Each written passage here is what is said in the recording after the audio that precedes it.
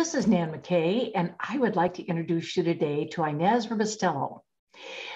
Do you sometimes wish you knew what wine to buy and serve?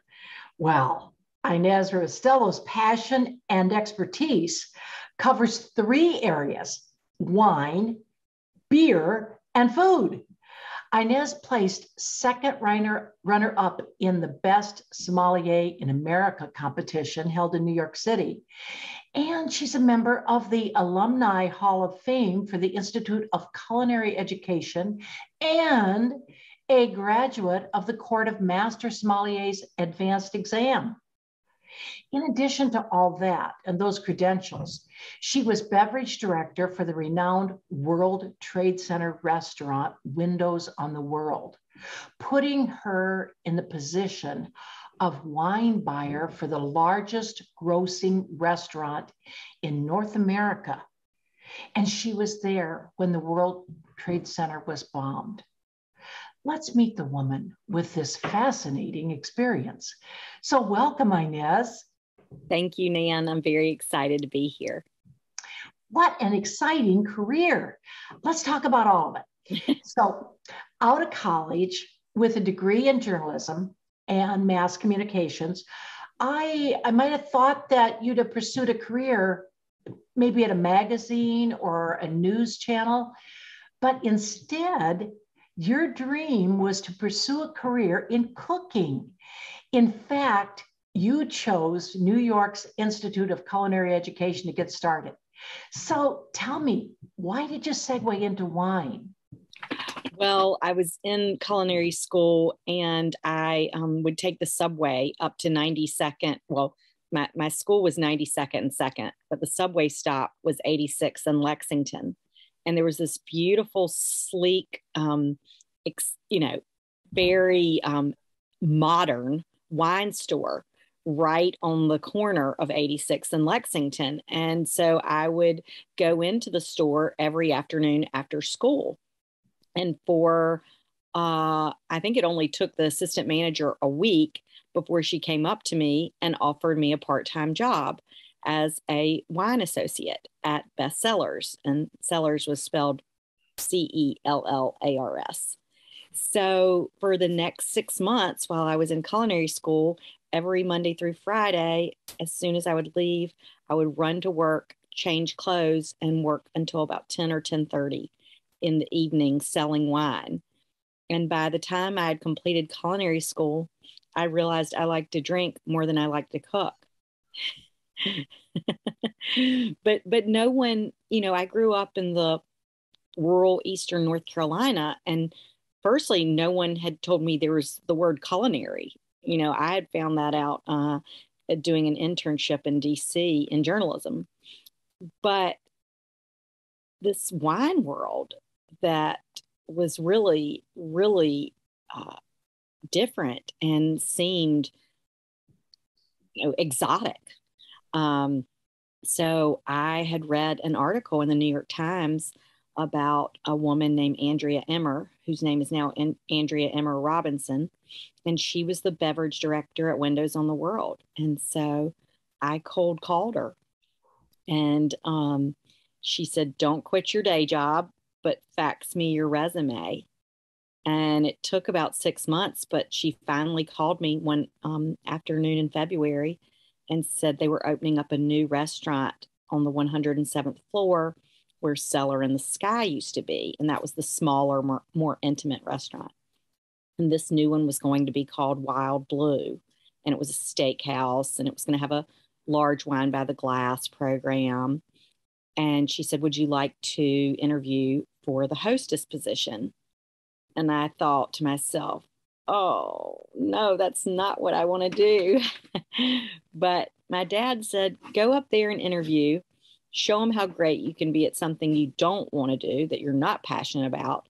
And they'll be very, very, they'll believe that you could be amazing at something that you do love or do want to do.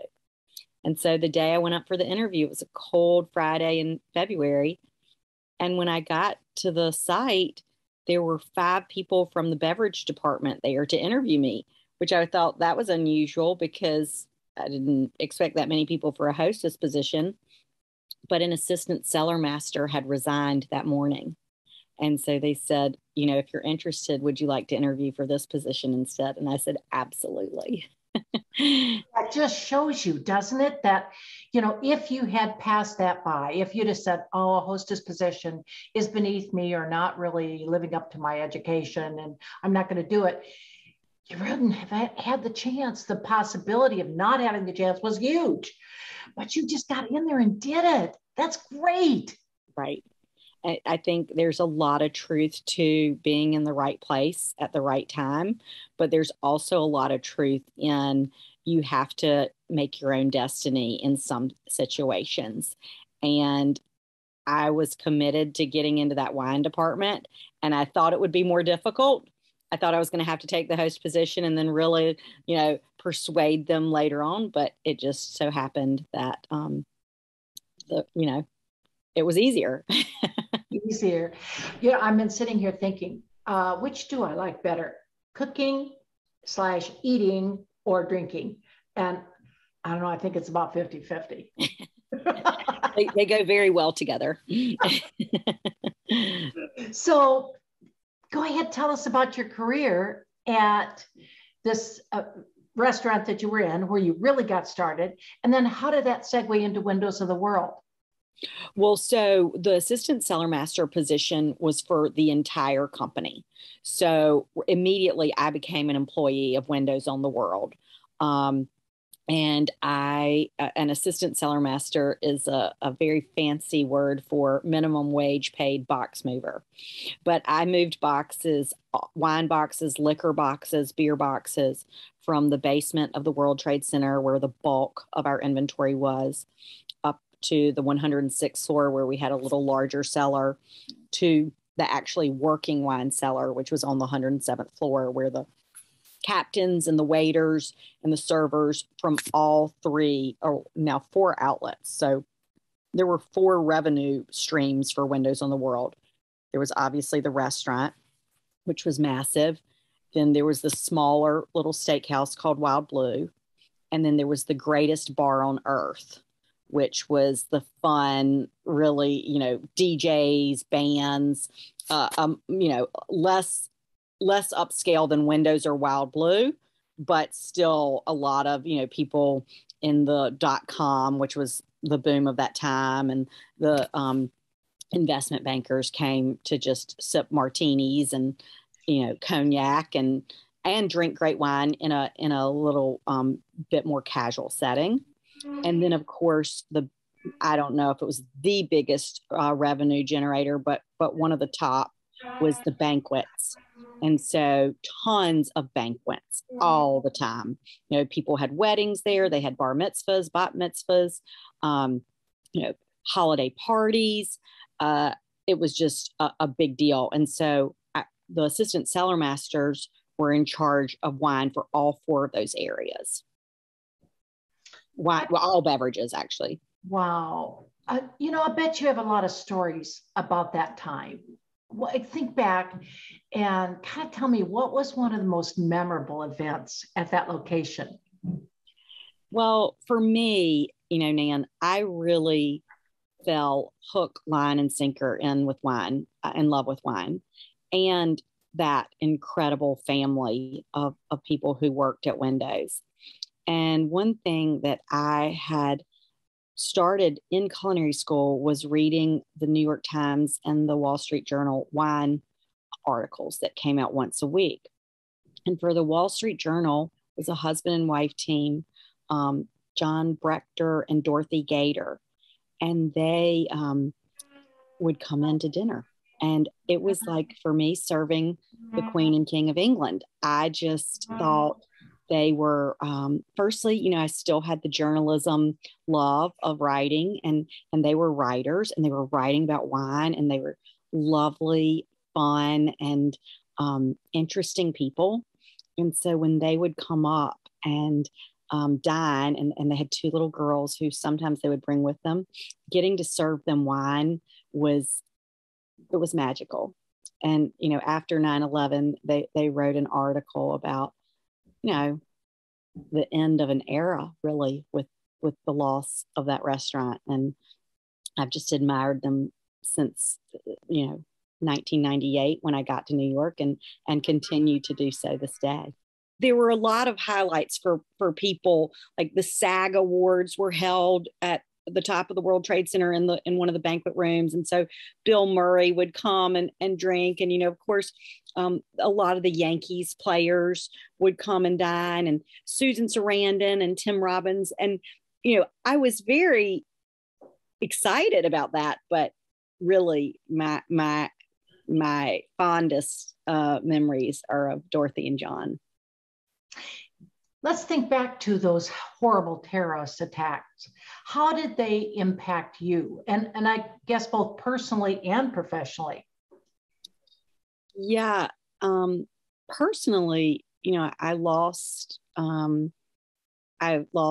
a family who I loved dearly, and not just people who were up there who were killed, but also people who lived that I just never saw again. And I lost what I believed at the time was the best job I would ever have. And then I lost the person I had been before 9/11. I'm a very different person. I was a very different person the moment those towers started imploding. And I mourn that person as much as I mourn anything, because there was a death of innocence and optimism and hope that I'll never get back. Professionally, it shaped me in many ways. Firstly, working in restaurants is intense, high energy. There's a lot of, we have to make sure everything's perfect. And my outlook on that changed completely. The worst thing that can happen in a restaurant is not that we get someone's orders wrong, or that we spill hot coffee on them, or that we, have a diner send a 0-star review. What the worst thing that can happen is what happened on 9/11. And so my perspective changed greatly.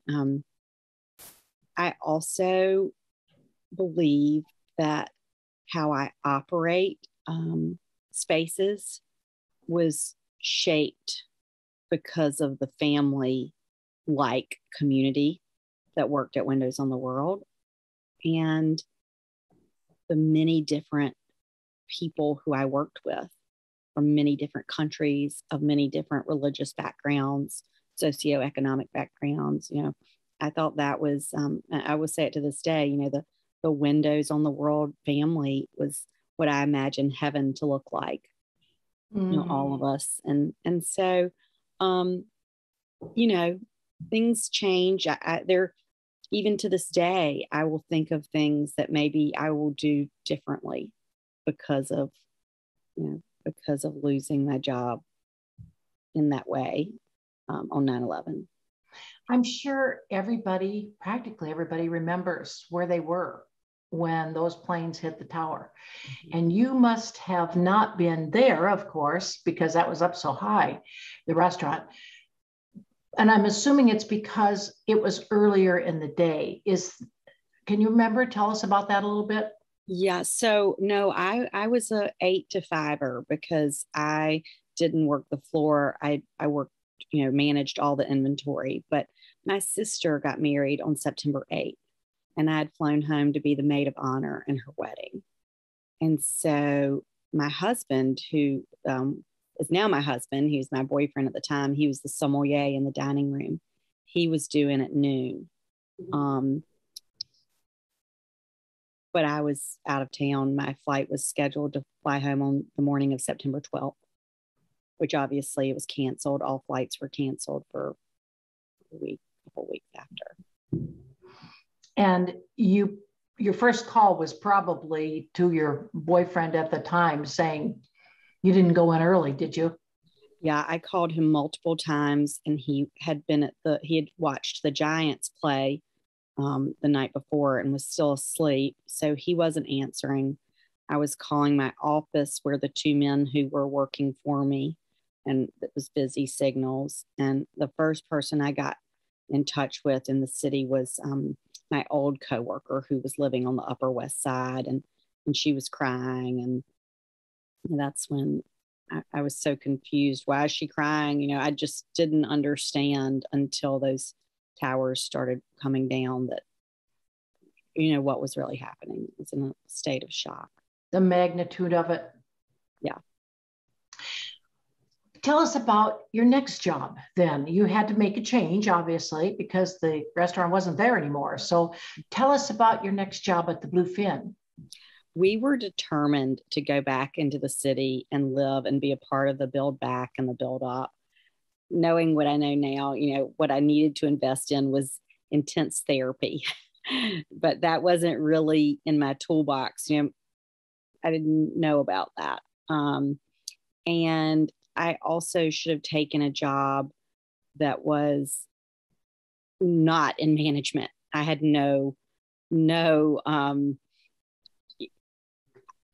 I had no business managing other people or being in a management position, but I was convinced that I needed to go back and do exactly what I had done at Windows, and was hired at the restaurant group was called Be Our Guest, and they had opened multiple restaurants in the city, and this was their first one in a hotel.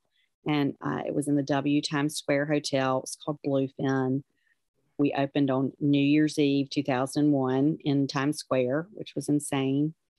And I was hired as the wine director, where I got to create my first list. You know, with Windows, when I moved up the ranks, I inherited a list that I got to, you know, modify at times, whether, you know, adding or deleting items. But this was the first time I got to create a wine list. I created their wine by the glass list. I created their cocktail list, and worked there until March of 2002. And then just told my boyfriend, I can't do it. I can't do it. And we had already planned to go work the harvest in France in fall 2002. My parents were begging me to come home. And Stephen said, you know, we have this gift that your mom and dad will let us move to Tarboro and take some time off and live with them. Well, why not? And I had said, I will never go home again. And here I am going home. So, and a door closes and a door opens. Yep. You know, someone called my house, and I answered, and she said, I'm trying to sell this restaurant, and I hear that your fiance and you are restaurateurs. I'm sure she didn't even say restaurateurs, actually. You know, and I said, we don't have two dimes to rub together. So thanks, but no thanks. And my dad overheard the conversation. He went to look at the restaurant the next day, which was like a breakfast lunch. All the food was cooked on a panini press in the dining room.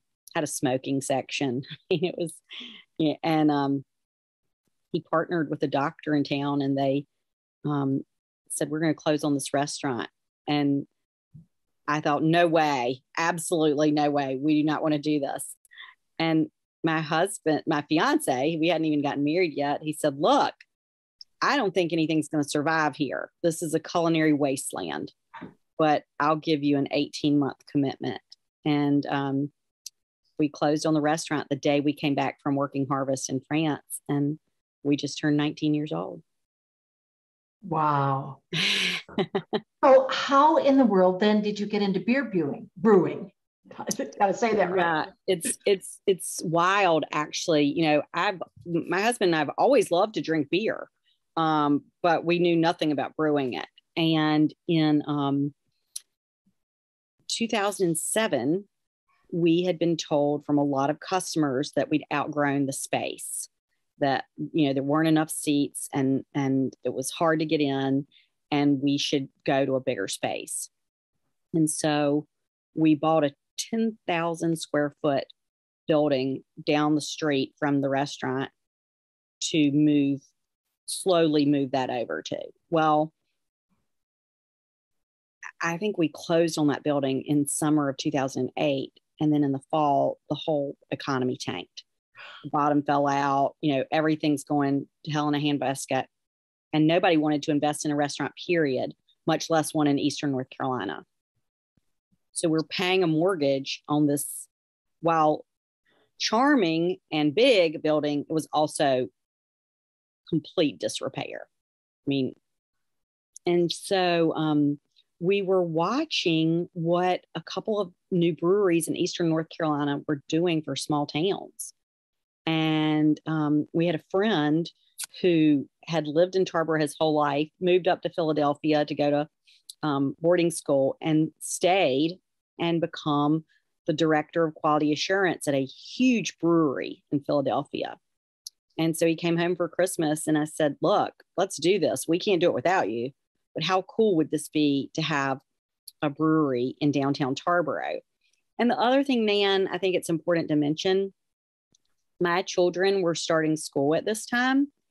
And I was noticing that a lot of the families that my kids were going to school with didn't come into the restaurant. While we're very affordable for Chicago, LA, San Francisco, we're in a poor rural community, and a lot of unemployment, and that's just the reality. And the other reality was I wanted to transition out of the restaurant business and be in something that was more around my kids' schedule as well, which hasn't been exactly what's happened. But Franklin's response when we said, we can't do this brewery without you, why don't we do it? He said, yeah, you raise the money. If you raise the money, I'll do it. And so this is 2012. We write this business plan. Again, I hadn't written a business plan. My dad bought this restaurant with a partner. We just started doing our thing, and it became successful with no planning preparation, just us doing what we did because we loved it. And what I found was I was beginning not to love it. Which is a whole nother story. But so we write this business plan. We start raising money. We did an Indiegogo campaign. We finally got the doors open in 2016.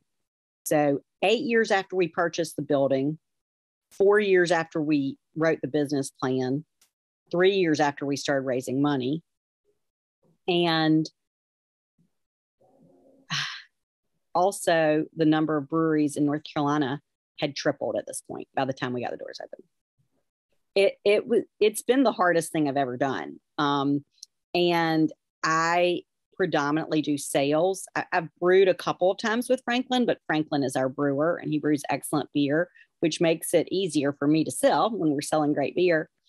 But the bottom line is I went from a job where people were calling me, texting me, emailing me about a reservation, a hard to get reservation, to where people cross the street so they don't have to talk to me about buying a case of beer or a sixtel of beer to put on tap. So, there are sacrifices and there are opportunities in everything. And while I have sacrificed being wildly popular, I have also grown into a position I didn't know that I actually had in me. I thought it was going to be super easy to sell beer. It's actually easier to sell wine, I think. Well, you now have a new book. Tell us a little bit about that. So it's been 20 plus years in the making. I have been in love with this book and yet very intimidated by this book for the past 20 years and second guessing myself on putting it out there into the universe. And I think part of it was it wasn't completed.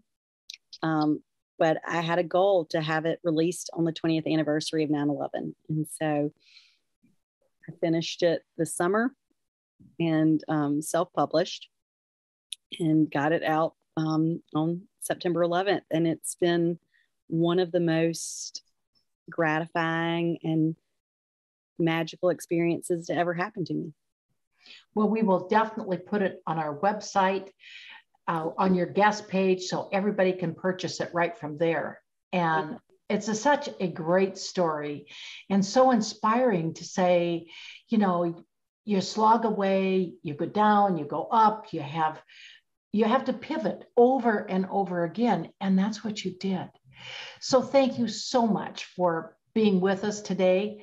And thank you for everything that you've done. And I just so admire the way that you just get back up, put your head down, and yes, keep swinging.